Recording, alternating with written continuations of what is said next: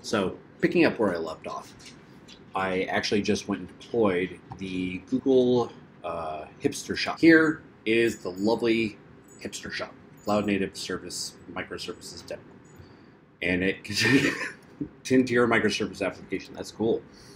So, what you can see is this app is relatively complex. There's a mixture of languages here: Go, C#, Node.js, etc.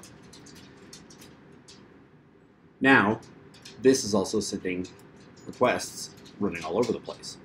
So I've already gone and deployed it, and I use the pre-built container images. So now, you can see here, we've got some of the stuff already running.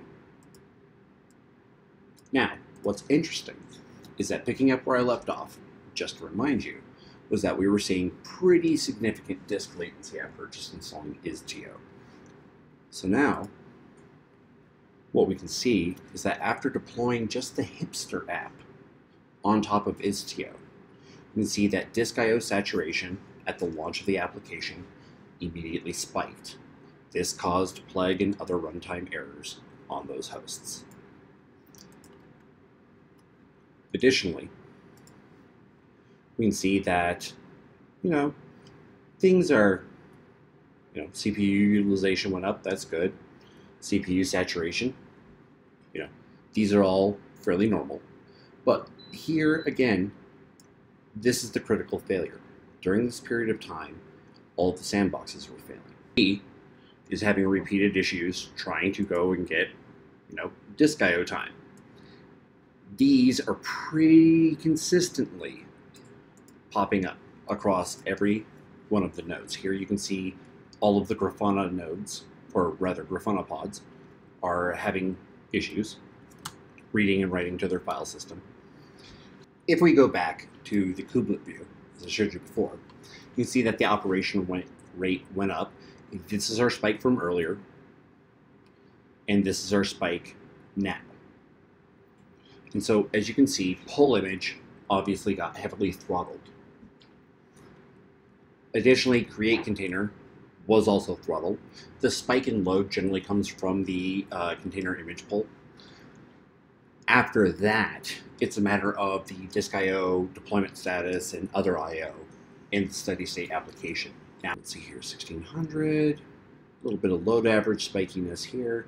Memory utilization, nothing too fancy. Disk I/O, okay, we can see a lot of chatter on dev SDA. SDA I/O time, this is another key metric here. Here, as you look at disk I/O, each one of these, I have a feeling, yes, the cluster, it's still flapping on itself. It's going to keep doing that pretty much until I shut it down. So, as I was saying, disk I/O, you can see a direct correlation to bytes written. Well, rather, you can't see a...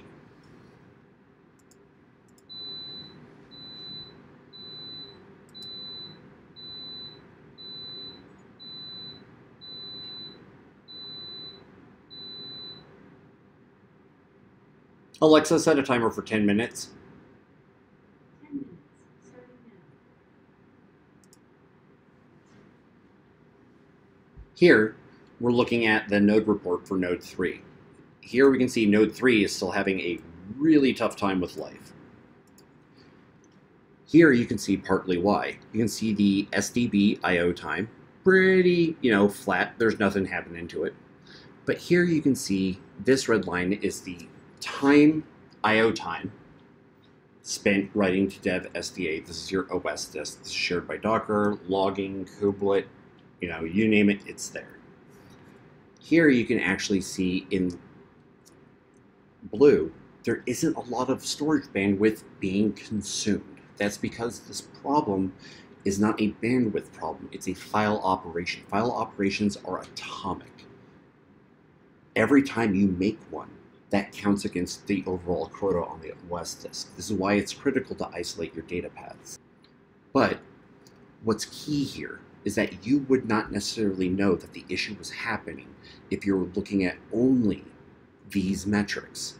Disk I/O, SDA I/O time, or rather I/O time in general, will generally be spiky like this when you see an increase in load. What should not happen is the failure of the container runtime. Here, we'll see an example of what the pod sees, at least in this particular Prometheus pod. Some pods will see file not found if they're trying to read off a disk. In this case, what we see is that in the previous incarnation of this pod, it actually failed to connect. Right? This is another case where networking, because it's CNI, is very sensitive to the disk latency as well. This is another example of pod logs where you can see there was just an unhandled exception, and you would see this dial TCP IP IO timeout. You see this a lot if the connection is so, or rather if the disk is so saturated and latency is so high that you're trying to actually contact the API server itself, and you will get similar errors from kubectl as well.